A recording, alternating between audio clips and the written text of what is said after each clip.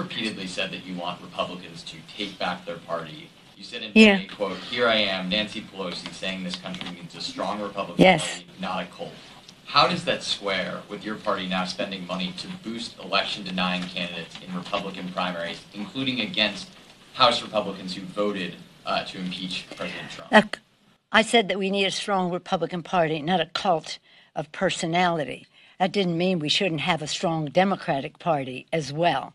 And the political decisions that are made out there are made in furtherance of our winning the election, because we think the contrast between Democrats and Republicans as they are now is so drastic that we have to win. And I feel confident win. I just see, what's that called? The 6 points, 44 to, what's it called, the poll?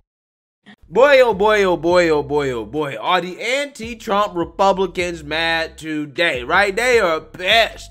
They are upset. They are fuming, okay, over the fact that Kari Lake and other Trump-backed candidates as well, too, it looks like they're going to win their Republican primaries, okay, as Kari Lake here is currently leading in the Republican primary race for governor of Arizona. Now, this is a projection, okay? This is something that, you know, is still somewhat early. The results could change, but as of the making of this video, it looks like she's probably going to win. Again, that could change. However, that hasn't stopped some of the anti-Trump Republicans from melting down over the thought of Kari Lake winning a state like Arizona that is basically a purple state, okay? It flips blue, it flips red. But Kari Lake winning the governor seat of a state like Arizona is kind of evidence that the GOP is not the GOP that Meghan McCain's father used to represent, okay? The GOP has evolved beyond the neocon GOP of the early 2000s, in which, you know, people like George Bush, Dick Cheney, you know, John McCain used to dominate, right? They used to be the stalwarts of the Republican Party back then.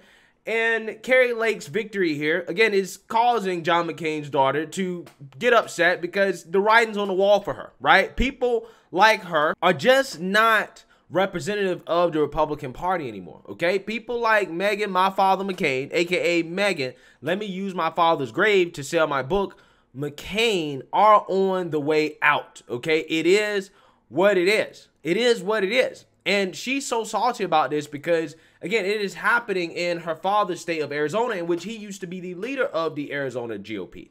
So Kari Lake winning over the establishment is a sign that her father's legacy is coming to an end, right, in Arizona, right? That people simply don't care about her father and her father's legacy anymore, which basically became being anti-Trump at the end of his life. They don't care, right? The people have spoken. They said, look, your father's old Republican Party, we don't want that anymore, right?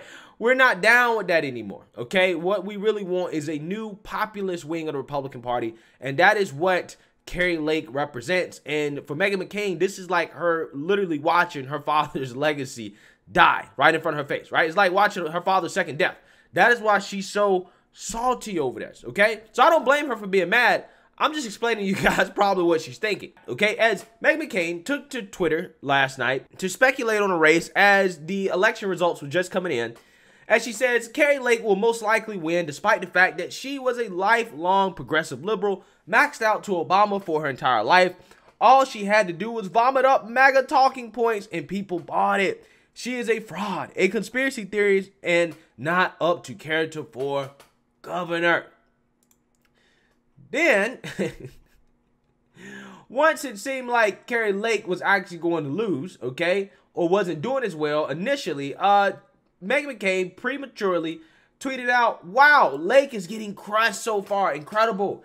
Everybody better tune into primetime if this lunatic loses, because she's going to go absolutely insane on live TV. Like one for the books, makes Trump look normal insane. So Meghan McCain here basically tried to call the race a little bit too early, okay? Initially, she said, well, I think, you know, Kari Lake is going to win, but she's a fraud, she's a conspiracy theorist, all that stuff.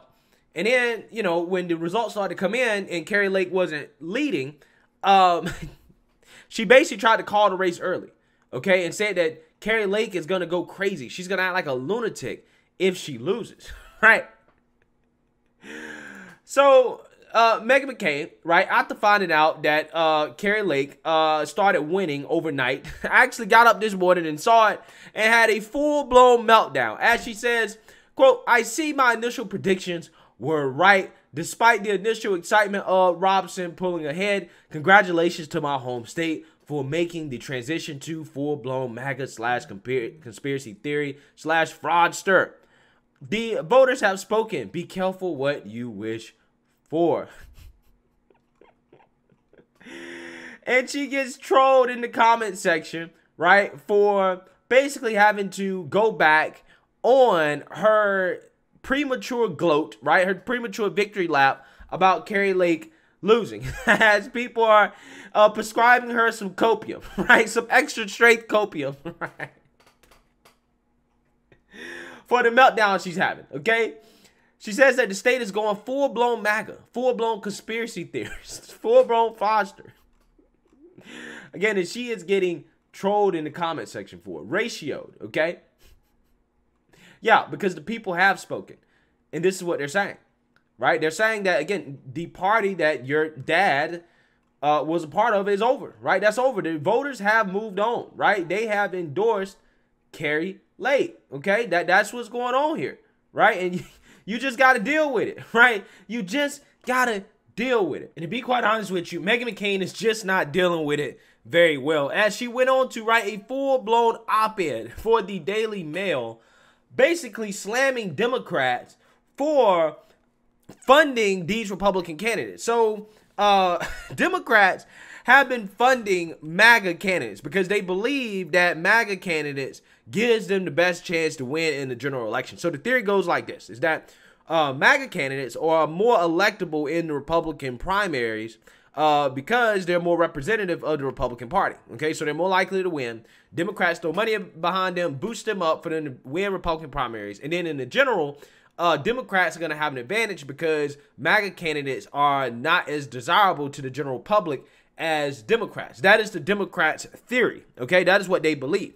Okay, and because of that, they've been pouring money behind MAGA candidates while at the same time talking about how they care about democracy, right? And how these same candidates are a threat to democracy. They're an existential threat to this country, right? But yet they're funding them, okay? Again, it just goes to show you guys what the Democrats actually really believe, which is what I've been telling you guys the whole time, is that they actually really don't care about democracy at all. And everything they're doing is just a show, right? It's just a show to try to get votes. It's very obvious, right? And my gut feeling is that this strategy is going to backfire big time come the general election, especially if all they have in regards to their attacks against MAGA Republicans is that, well, you're a far-right extremist. Kind of like this ad they ran against Mayra Flores, who won, right? He was a MAGA candidate that won in a deep blue district in South Texas. Take a look. Don't be fooled by MAGA Mayra Flores. She's a Trump groupie. Says Joe Biden is a criminal and accuses Democrats of being traitors. We've got enough crazy in D.C. Say no to MAGA Mayra Flores. MAGA Mayra Flores, Trump groupie, right? That is the Democrat ad, guys, that they ran against her, okay? That is the talking points, the line of attack that they're going to run against MAGA Republicans. And they think that that's what's going to win them the general election.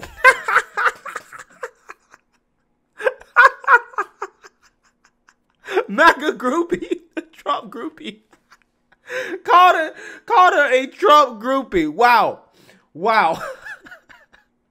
Yeah, this is going to backfire big time, and this is going to be absolutely glorious. So again, Meghan McCain wrote this full-blown op-ed, okay, in which she slams the Democrats for funding a number of Trump-backed candidates that have won their primary elections, including Kari Lake, right? And it's not just Meghan McCain that is upset about this. There are other Democrats that are upset about this as well, too, as Eli Lake chimed in on this, and he said, "Congratulations, Democrats. One of the only Republicans vote Mayra to vote for Trump's second impeachment was just defeated because Democrats funded his MAGA primary opponent. Not another word about saving our democracy. Frauds." Yeah. So this guy, Peter Maher, right, was a Republican, okay, who voted Trump's second impeachment.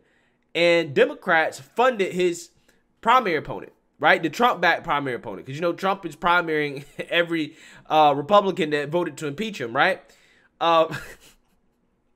And because of Democrat funding, this guy ended up winning, whom, again, voted to impeach Trump. Again, how does this make sense in regards to the Democrats' rhetoric on saving democracy and how Trump is such a big threat? They're literally getting rid of people that voted to impeach Trump, right? Their strategy is backfiring big time, okay? This guy says, this is why Democrats putting money behind mega candidates was a terrible idea. The media is way too lazy to accurately report what actually is happening and goes for low-hanging fruit with zero concern for giving voters real information. Yeah, so again, these people are freaking out. They're melting down over the fact that MAGA candidates are winning, okay? And they're getting mad at Democrats over the fact that they're funding them. Again, it's not just blue-check liberals and people like Meghan McCain. It's also the mainstream liberal media is mad at Democrats as well, too. You're not sure what you're unleashing, but they're having to make tough calls. And I think thus far, if you look at Mastriano versus Josh Shapiro in Pennsylvania, it looks now like a pretty good bet. And again, Pennsylvania voters are very attuned to these issues because their state was on the front lines in that post-election. Okay, here's the warning, quick warning. The Democrats were up 9 points in Virginia in 2021 governor's race and up 16 points in the New Jersey governor's race. Yeah. And they won in Virginia and they came within 3 points in New Jersey. This is one of the reasons that people hate politics and hate politicians, disingenuous fiddling around to play games with people's expectations.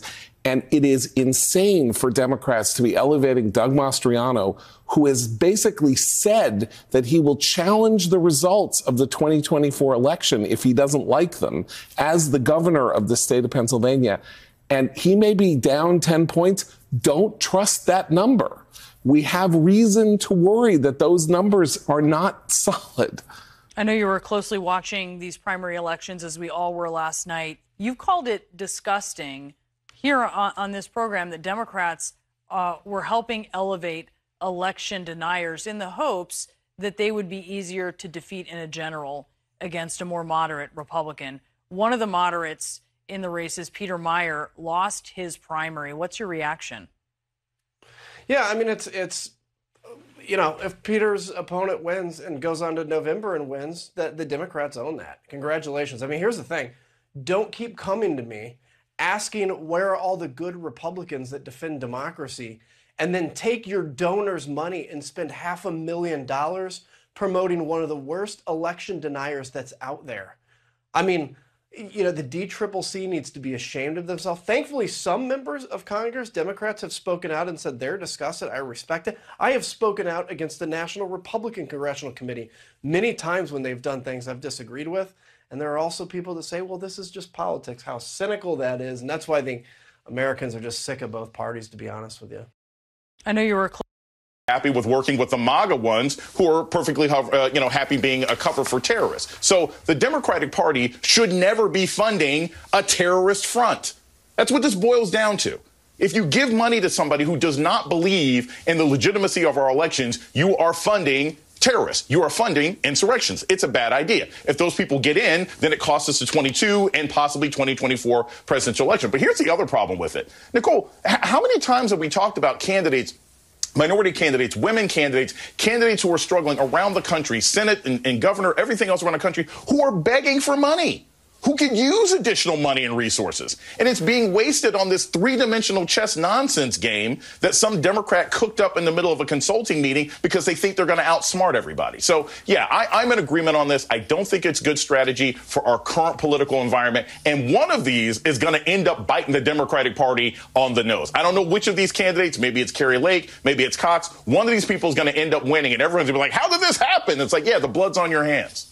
Yeah, so I understand why the mainstream liberal media is upset about this, right? Because the Democrat Party coming out here and funding MAGA candidates, despite their talking points about how they're a threat to democracy, an existential threat to this country, makes the mainstream liberal media have egg on their faces, right? Because Democrat Party came out here and told them to peddle these talking points about MAGA Republicans being threats to democracy. So now they look like fools, right? All those people out here, MSNBC, CNN, that was peddling these talking points, about MAGA Republicans being so dangerous, you look like fools, right? Because apparently the Democrat Party doesn't think they're dangerous enough not to fund them, right? Not to risk the chance of them actually winning against them in a general election, which I think is probably going to happen more times than the Democrat Party is betting on. So we'll see, but it looks like their strategy might backfire. I'm just saying, I think this is not going to end well for the Democrats. Let me know what you guys think. Make sure you like, comment, and subscribe. Most importantly, share a Black conservative perspective. Peace.